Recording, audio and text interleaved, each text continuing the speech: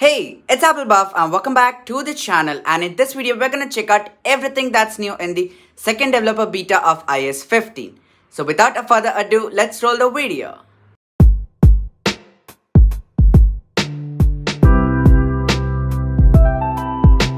Before we begin taking a look at everything that's new in this update, let's talk about the update first. It was an update of 1.71 GB on my iPhone XR, which of course may vary from phone to phone.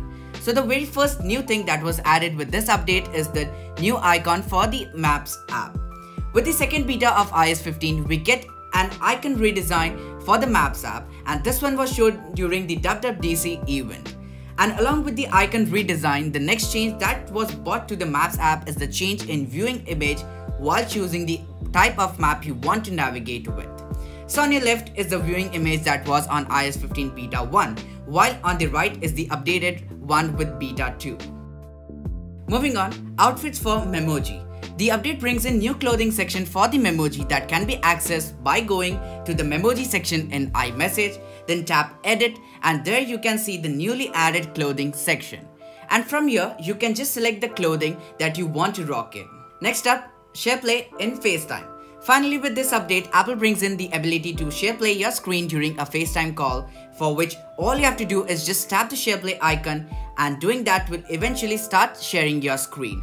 And this feature is pretty cool, as this will make hanging out or say watching a movie together with your friends over a FaceTime call possible.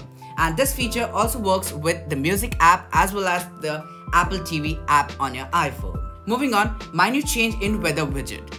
Talking about the change in the weather widget, this update brings a slightly more detailed appearance to the weather widget.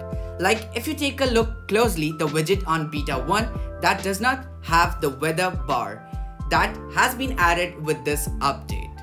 Next up, Siri and new icon. Talking about Siri, with beta 2 we can yet again tell Siri to set brightness of our iPhone. I know this was there in beta 1 also, but if for any reason you weren't able to do so, then this update will fix it. Also, with beta 2, Siri icon gets updated in the widget section when you wish to add the Siri widget to the home screen. Lastly, changes to notification summary. In the previous update, we weren't able to see the exact number of notifications we receive via apps installed on our iPhone, but now with beta 2 it's possible. In the app and summary section, you will be able to see the notification numbers that you receive via the apps on daily basis. Rest of the changes include bug fixes and performance upgrades and stabilization to the iPhones that were running on beta 1. So with that being said, this is Apple Buff signing off. Catch you in the next one. Till then, peace.